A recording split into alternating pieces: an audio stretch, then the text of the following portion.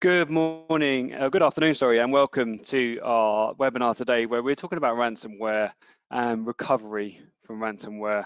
And we're working with a key partner of ours, Rubrik. So my name is Matt Compton. I head up the data management team at Bytes, and I'm joined by David at Rubrik. So today's webinar is all about ransomware, but the recovery side of things. So at Bytes, we're very fortunate where we work with a number of organizations across a number of different verticals in a number of different regions. But one thing is common is that cyber is only on the increase. The attacks are becoming more targeted, and there's many different threats in the market, especially since kind of COVID has impacted our worlds. We have a dedicated security division where we enable our customers to put and use the best, the most recent and innovative software and service to make sure that all the layers of perimeter security are in place to try to stop these targeted threats coming into your organizations. However, as the cyber criminals become more advanced, as do the threats, and inevitably there will be times when your perimeters will get broken down and these ransomware or other targeted vectors will get into the environment. And in that instance, you need to have a plan B. You need to have the confidence that you can recover in those instances, and you have the tools in place that if you are hit by a ransomware, you are encrypted and someone's asking you to pay a ransom, you have a plan B and you're able to recover back. And that's what today's webinar is all about. It's using the Rubrik technology to help you understand what's available in the market to provide a true immutable backup. Once we kind of pass over to David and David goes through the content, as I said, we'll come back on the end of this and I will host a quick Q&A with any questions that are asked. And we're also doing something a little bit different today. We've got a Ring Smart doorbell to give away, which is great. So what we will be doing is during the webinar, one of my colleagues in the marketing team will be pulling names out of a hat. And at the end, when we come on to Q&A session, we'll draw that hat out and I'll announce the name. And one of you will be the lucky winner of a Ring Smart doorbell, and that's the latest version too. So yeah, stay tuned, and I will be announcing that at the end when I come back online. So with that, I just wanted to kind of set the scene as to why we put today's webinar and what you can expect of it. I'm going to now hand over to David, who's going to go through the core content, and I'll look forward to speaking to you again at the end of the webinar. So David, I'm going to go on mute and hand over to you. Great, thanks, Matt. Really appreciate the warm introduction and the opportunity to present to everybody today. Thanks for tuning in. Again, my name is Dave Siles. I'm the Global Field CTO for Rubrik, based here in the States. My contact information is on the screen. If you have questions after this presentation, obviously, please leverage the Q&A functionality, or we will be sending this presentation out, and you can contact Bytes or our local team for follow-up. But a quick introduction to Rubrik for those of you who may have not heard Rubrik before.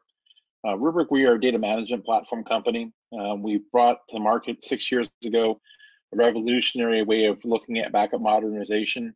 We do this through an API-first approach that gives customers the ability to take advantage of our modern SLA policy-based driven protection for protecting assets both on-premise all the way through the cloud. But on top of that, through our Polaris data management platform, we've built a series of rich applications. We're going to talk about one of those today, and that's our cyber resiliency product, Radar.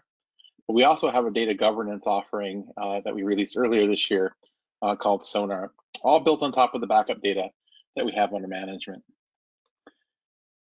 In the marketplace, we've been the #1 data management platform for the last few years running. We've done this through a simplicity of really eliminating the idea of concept of backup jobs. Again, we take a radically simplified approach with one declarative policy that enables fast backup, data protection, and recovery at a very low cost TCO. But we also do this through an immutable backup platform that gives a layer of security and resiliency that doesn't exist in the marketplace really with any other platform. All driven by automation with global visibility through a single pane of glass that gives our customers the ability to really understand, manage, and forecast their backup environment through radically simplified operations.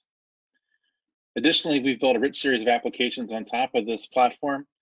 Again, one of them being Sonar, and Sonar is our data governance and data classification product It gives our customers the ability to have introspection and data discovery of their sensitive information anywhere it lives inside the backup architecture, helping customers mitigate their risk and really get global visibility to manage that across compliance.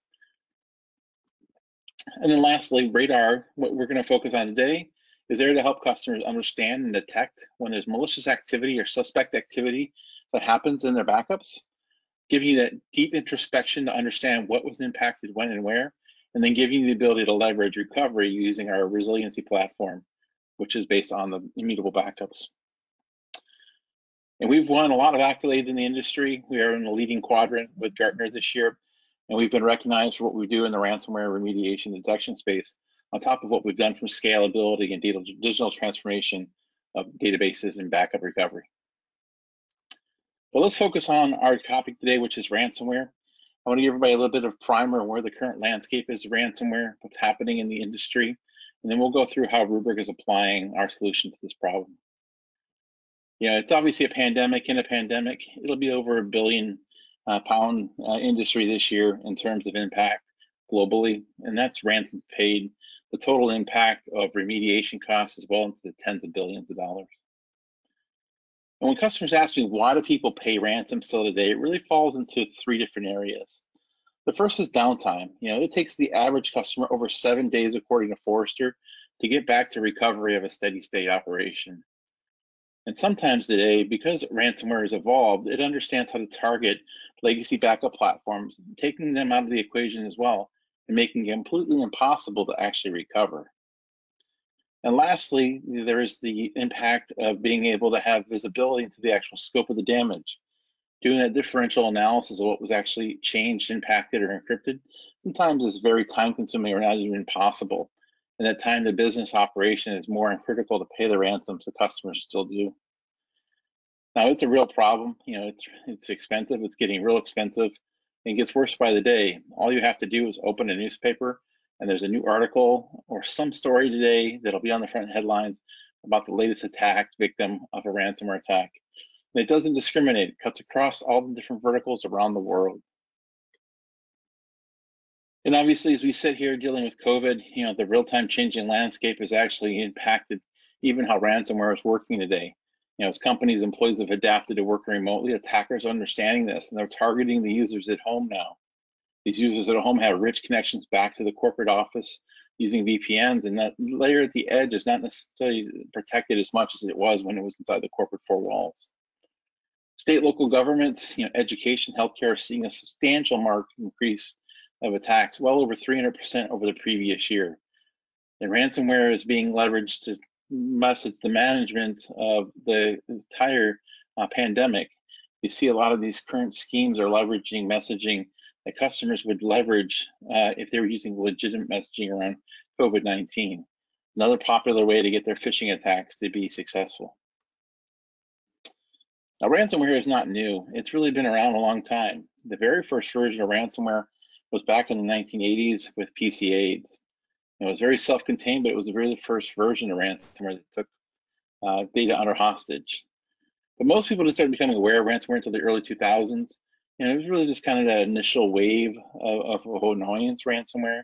It was often typically defeated through local defenses like antivirus, spam filters, and firewall, and even some basic user training. As we got into the early 2010s, you know, the second wave really kind of came into fruition. Things like CryptoWall and CryptoLocker came onto the market space. You know, the evolution of protection had to evolve as well. This is where next generation antivirus, strategic backups, and sometimes even, you know, having to do manual recoveries were required. Oftentimes, though, the encryption was still localized enough that recovery keys and unlock keys could still be maintained. But as we got into this kind of third wave in the middle of the 2010s, you know, the WannaCrys and the Cerberus and LockyWares of the world came into play. More sophisticated distributed encryption, leveraging command and control architecture. You know, the evolution still had to evolve. You know, endpoint detection and response became key. Network-based backups and recovery. Unfortunately, we started to see the wave of paying ransom starting to take off here. And that's when the criminal enterprises really realized that this was a legitimate business, that they felt they could legitimate business for them, that they can make money in. And as we sit here today, we're really in this critical phase. You know, the attacks have become very sophisticated. Some of them are nation state sponsored. Unfortunately, they also attack beyond just the core edge.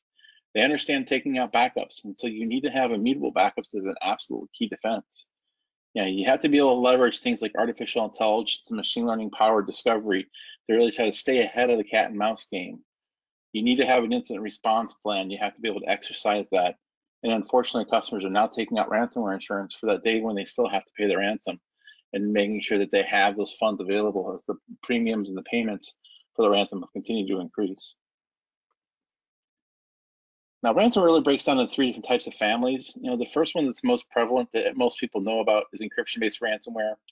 This is a typical attack that most people understand. It attacks the personal files and folders and high-value content documents.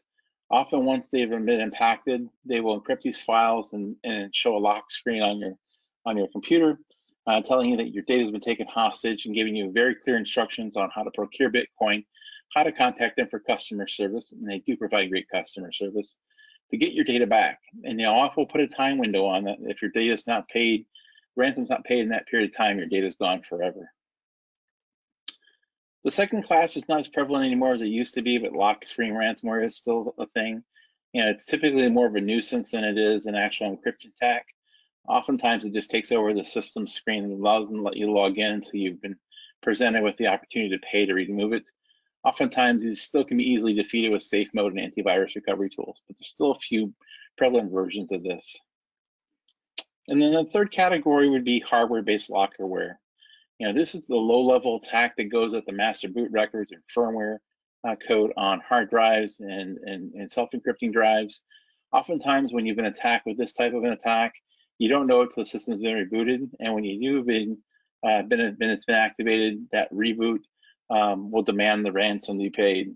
Oftentimes you need a physical system state backup and oftentimes new hardware to recover from this type of attack. So let me walk you through kind of the anatomy of an attack so you understand the typical pattern of what happens. Most attacks will start with some form of campaign, and that campaign is a social engineering attack or a weaponized website where the whole purpose is to trick users into downloading essentially a helper application that will actually stage the infection. Now, the infection itself is not actually the ransomware. It's these staging applications that are needed to help get the ransomware on the system, compile it, and get it embedded. Oftentimes, these things are like a moat, lasagna, different trickbox type of code that are prevalent in the industry, but are often used as kind of a helper hacking tool. Now, once it's been staged on the system, the ransomware will get set up, it'll encrypt itself, and then get it persisted across the system. And then once it's been persisted in this stage, it'll often live there dormant now for 30, 60, 90 days, sometimes even longer. The whole purpose is to make sure that infestation is in the backup systems and into the backup copies. During this whole process, while they're doing it, there's a phase of scanning and enumeration that will happen where the ransomware, not actually encrypting the data, is looking for the targets it wants to attack, trying to get additional credentials to understand how to log into different systems and get the largest attack surface possible. Once all this intelligence has been gathered, then the attackers will make the decision when to kick off the actual encryption attack. And that encryption activity will happen, and the files that were discovered and the systems that were analyzed will be encrypted. And this is typically done pretty fast. And once that is done, obviously they present you with the demand for the payday. Again, this entire life cycle used to take hours before. Now it can take long periods of time. It can be staged and broken apart, stages 1 through 3, 1 through 4, in months in advance, and then the encryption and demand for ransom will happen a month later. Now, granted, all the technology in the world is great, but you still have to train, the human firewall. The humans are always going to be the weakest link in any security defense. So if you're not phishing your own employees and training them with the security awareness programs, you need to start today, because it's honestly your best defense, because you're only as strong as your weakest link. Now, if you've been attacked, you need to have a good recovery plan and a way to understand how you're going to respond. And really, it starts with understanding, have you been attacked with ransomware? The symptoms are typically pretty straightforward. The cyber criminals want you to understand that you've been impacted. Oftentimes, your users will start making help desk tickets and awareness that they can't open certain files and they're receiving errors that files are corrupt, or the file's name has changed and the extensions have changed. Oftentimes, you'll have the presence of a help file or a decryption text file on your desktop pop up. Also, you will see the screen notification that often happens with that browser pop-up or that helper application demanding the ransom be paid and telling you how to decrypt your files. Really, if you've been down to this perspective, you understand you've been hit with a ransomware attack, you have to start the mitigation response plan. It all starts by getting disconnected from the network, the infected workstations. Not only just the network cable, but think about things that also can communicate, the protocols, Wi-Fi, Bluetooth, NFC. You really need to get everything off the network and eliminate patient zero. Then you need to determine the scope of the infection, right? You got to understand where those files were impacted. Were they on the local systems only? Were they on map drives? Did they get out to the shared network? Any network attached storage you have? Even cloud repositories kind of come into scope. There are things to do to help you identify the type of ransomware that did impact you. Obviously, we're going to share this presentation with you after the fact, but there are a few websites here on the screen. ID Ransomware is one of them, where you can upload samples of your ransom note and certain files that were encrypted. It'll help you identify what family and what strain of ransomware you were hit with, and give you some intelligence on whether or not they will help you find a decrypting key if there is a good chance of paying the ransom and getting your data back, or the intelligence that's available will be made there. VirusTotal, obviously the open malware database, as well as another place you can look for leveraging intelligence around what may have impacted you. And the Bleeping Computer Forum there is really where the world's largest malware antivirus hunters live. It's always a great place to help if you can't identify, maybe you got hit with a new variant or a zero-day type of attack and you need some really cutting-edge assistance. It's a great place to look. Now, if you've detected that you've been ransomware and you obviously are down to determining how you're going to recover, there's a few options on best to worst options to recover. The best option, obviously, is if you have your data protected in an immutable backup, just leverage that and recover back. If that's not possible, then obviously go through and looking at some of those websites I just mentioned above to see if there's a decryption tool available to help you get your data back. Some customers make the decision to not pay. If the data was not valuable enough to the business or the value of it is minimal enough that you could afford to lose it, refuse to pay as a valid option. If you're in the perspective of where you're going to have to pay, obviously get a risk negotiator involved and a cyber risk advisor and help them understand who you've been impacted by and let them help negotiate on paying the ransom. Now, granted, you always want to prevent this before it happens. So one of the things you need to have in your kit is a prevention attack plan. Something you obviously want to do before the attack, but if you're doing this after the attack, still you have to prepare one for the next time around. So implement a prevention program. Again, start with great employee customer education, and you have to simulate testing, right? A plan on paper is no good if you're not fire drilling it. Again, make sure you have backups that are immutable, that are air-gapped and protected, and then leverage things like artificial intelligence and machine learning to help you detect and accelerate response when you do have an impacted event, and continuously exercise this plan. If you're looking for a framework, you can obviously leverage our framework kit that we make available at Rubrik that can download from our website. Now I'd like to walk you through how Rubrik is helping customers address this problem with our backups, with our value-added solution of Polaris Radar. Now, Radar is not a prevention tool, so Radar is never going to stop a ransomware attack from happening, but it is going to be there to be the end of the line defense. If you've been impacted with a ransomware attack and it made it all the way through your physical endpoint or endpoint detection, even your antivirus and your malware, and it still got into your data set, we're going to be there to tell you that it did happen and help you understand that and help you drive recovery. We're also going to help detect the anomalous user behavior of rogue employees. So if you're in this situation, we're going to help you accelerate that recovery. And really, that's what you'd be down to. Again, built upon immutable backups, they're an absolute must proper defense against ransomware.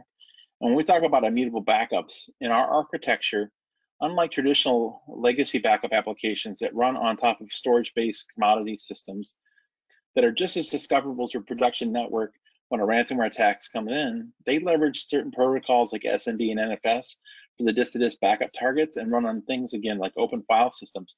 So when that encryption attack comes into play, they can be discovered, attacked, and encrypted. Now, when Rubrik's deployed in the environment, Rubrik's system has been designed so that it's immutable by its natural design. So data right into it can never be modified. The other thing is the Atlas Data Vault, where we write our data inside the Rubrik appliance, is never directly connected to any network. So it's not discoverable, monitorable, or changeable from that surface area. When you bring those two things together, we give you a very resilient, protected copy of data that allows us to do protection of your systems and give you still the ability to have instant, flexible recovery. And really what we accelerate Radar is that manual recovery process. So if you had a situation without Radar in place, you'd have to identify what the anomaly was it internal or external action that caused the impact, and then do that diagnostic impact analysis, where you're bringing on multiple different backup points in time or different snapshots and scanning for the differential to see exactly what was impacted, encrypted, or attacked. And then before some customers come to Rubrik, they actually have to go through and so oftentimes rebuild their backup architecture, pull tapes from Iron Mountain, reinstall backup applications and infrastructure to be able to try to do the recovery. And this entire life cycle can often take days to weeks. So at Rubrik, we accelerate this in a very simplified way. Once data is under management by Rubrik, after every backup, we take and build a metadata index file that we send up to our machine learning powered cloud in Polaris that's got a pre-trained model that looks for anomalous behavior. This is all done programmatically. There's nothing you install. It's just a license that gets turned on top of the Rubrik platform. If we see any kind of suspect activity, we automatically generate that clear impact assessment and give our customers clear visibility into what applications and files were impacted when and where. But then we close loop it for you. We also connect back to the last known good version of all those files that were impacted and help you drive one-click steady state recovery the previous known period in time. Your good data stays, the impacted data is recovered, and you're back to operational steady state. Now, this is all powered through machine learning. That machine learning is done through a rich classification model that we've built based on heuristics. There's two different pipelines involved here. The first one's all based on file system heuristic analysis. So we look at the behavior analysis of how files are changed, what files were changed over time, the frequency and the modification of them. All that's weighted in the model that's been pre-trained to look for anomalous behavior. The second pipeline is all based on content awareness. So we're looking at things like entropy, magic byte modifications, permission changes, MIME type mismatch, all the kind of heuristic signature that happens with a ransomware attack. And again, because we're using heuristics, we have the ability to catch zero-day and polymorph-based ransomware attacks. As long as they're encryption-based driven, we will catch that with this model. Now here it is in action. So if we got an alert from Radar, we'd be able to come into our dashboard, which is part of our player's GPS platform, and see that Radar has been licensed and turned on here. But clicking into that, I have the ability to drive into why I have that alert on the system and quickly understand that this system was flagged because it had anomalous activity with high confidence level and also had high levels of entropy or encryption detected.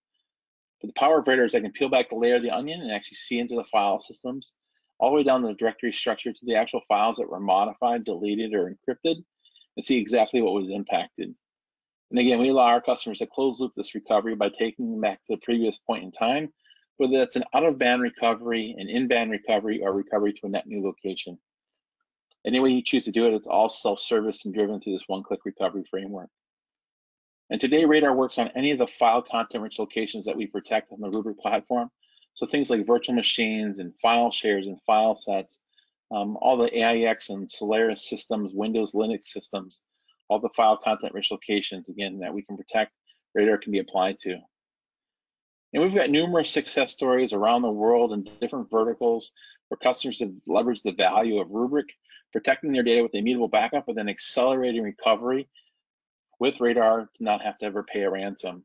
One of those is the city of Durham, North Carolina. Earlier this year, they were impacted with a very sophisticated nation state-based attack. We were able to help them recover 100% without ever paying any ransom. In the late last year, same thing happened in Kern Medical. Central Valley Hospital in California, they were attacked last June. They got in and impacted their critical systems. They were able to 100% recover by running off the Rubrik platform and going through and doing the forensic analysis, never paying a ransom to the attackers. So numerous success stories here. Hopefully you can see the value that we can bring to you. We'd love to have the opportunity to introduce Rubrik to you and our solutions more in depth. But thank you for tuning in. I'm happy to take some questions. And again, as we like to say at Rubrik, don't back up. We hope you go forward.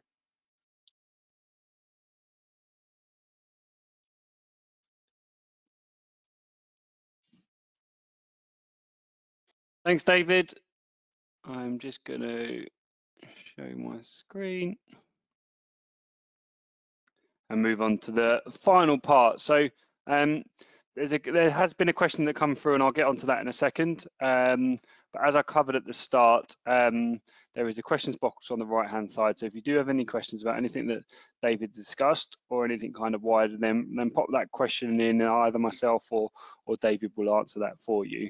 What I would do before we move on to that, at Bytes, especially kind of my role in looking after that data management space, we do work with various, and we do see various tools in the market around data management backup recovery, but we don't see any tools that have this true immutable backup and that true confidence that you have a second copy of the data that is a secondary copy that cannot be targeted at the same time as your primary data. So when it comes to ransomware, when it comes to the security of your data, Rubrik are head and shoulders above everybody else in the market, and that's why they're seeing huge growth, and that's why things like Gartner have backed them as the #1 visionary in the market, because they're evolutionizing backup. So questions. Let me just pop out the first one. So David, this is probably geared towards yourself more than me. Sure. Can you quantify the speed of recovery in terms of different workloads? For instance, how many VMs, for instance, can you recover at once? Sure, yeah. So the Rubrik platform is built on a linear scale-out model. And so from a perspective of recovery, we have the ability to do near zero instant RPO and RTO recovery.